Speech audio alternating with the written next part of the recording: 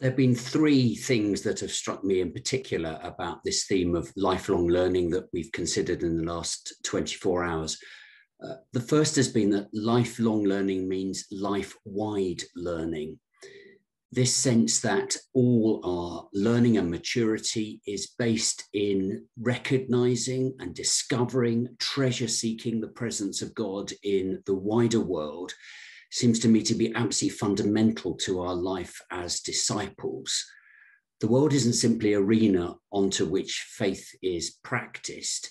It's a place of discovery of where God is, whether that be in the middle of COVID pandemics in India or bombings in Gaza, or how we spend our money at supermarkets, how we engage with our neighbors and friends. This is the raw material of life and discipleship.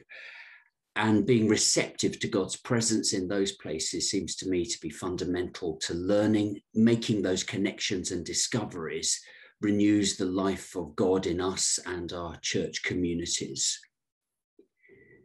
But secondly, and related to that, if we have a life-wide sense of learning, it must also include an attention and a listening to the voices who are often not heard, the people whose lives are overlooked or unseen. We've spent a little time in this last 24 hours thinking about voices from popular culture and how that's often suppressed.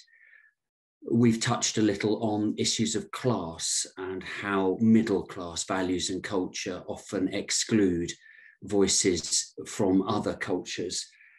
And we've heard of different ways of learning from further education, which are a real challenge to formal learning in other places. Hearing people into speech gives dignity and hope and life.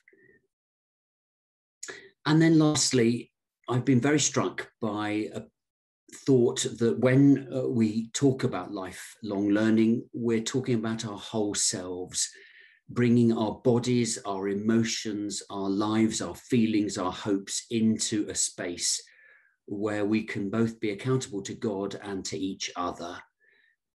And I think there are untapped resources which our Methodist colleagues have begun to explore in supervision and reflective practice, which is one tool in the toolkit, which I think the Church of England in particular might wish to explore as we seek ways of nurturing spaces where we can grow into the people who Christ calls us to be.